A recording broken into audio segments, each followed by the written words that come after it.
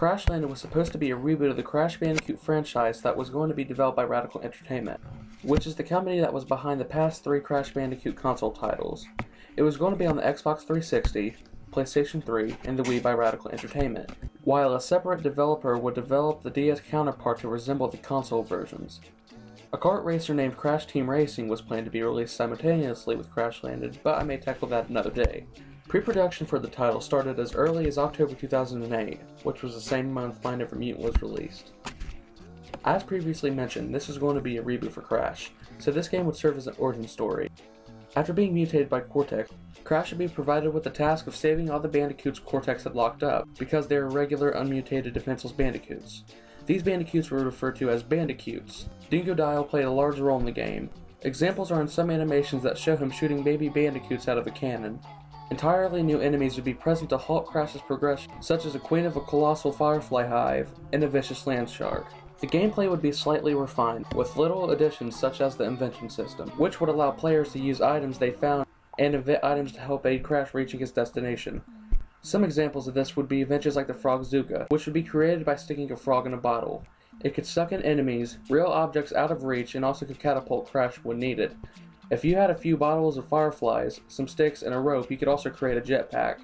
Some vehicles you could use were a hang glider and a hog, returning from the original Crash Bandicoot. Crash could still climb walls, like in My Never Mutant. Crash would keep his health bar too, and depending on how much damage were taken, he'd lose his pants.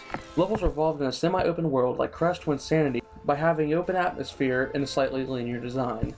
I did find an animation for an enemy that was a sea urchin. As Crash came closer to it, multiple states would be triggered to show its awareness of Crash.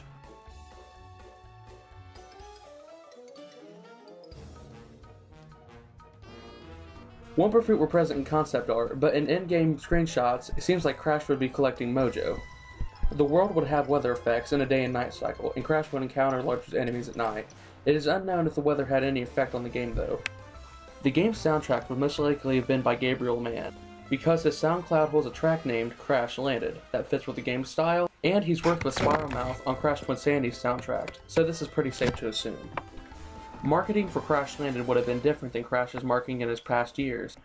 A press kit was created that would include a special collector's DVD. It would have featured a demo and a map of Wumpa Island. The map would show where in the demo you could visit. The map would also feature a coupon for a McWumpa Burger. When Radical Entertainment merged with Activision, half the employees at Radical Entertainment were laid off.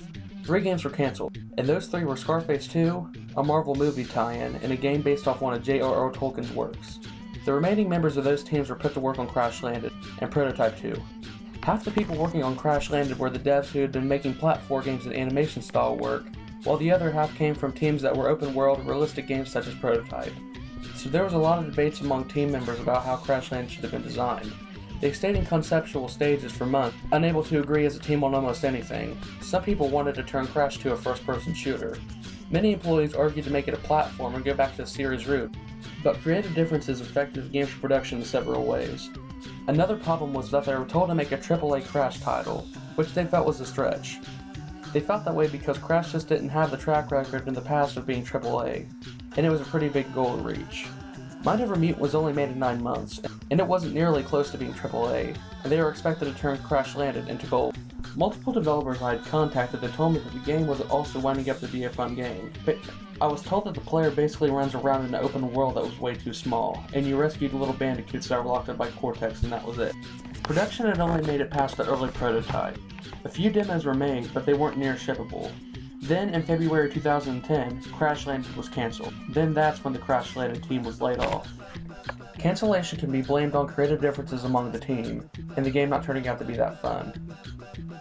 Renegade Kid, the developer behind Zeo Drifter and Mutant Mudds, created a demo for the DS version of Crash Landed, but it's unsure if the pitch was rejected or not.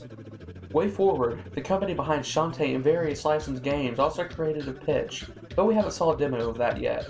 This is the only asset we saw from their pitch. But, if you want to play what the pitch became, that exists. And it's called Galactic Tazball. Yes, this is true. They used a Crash Landed pitch to set up the game. It sucks that it was cancelled because the game looked amazing. I believe what Crash Landed could have became would have surpassed the greatness that Naughty Dog's Crash titles held. Perhaps in the future, if the next Crash title won't get cancelled, it can live up to what Crash Landed was supposed to be. So, what canceled game should I cover next? Thank you for watching, and please subscribe if you liked what you saw. Please check out my other videos if you find them interesting, and have a good day.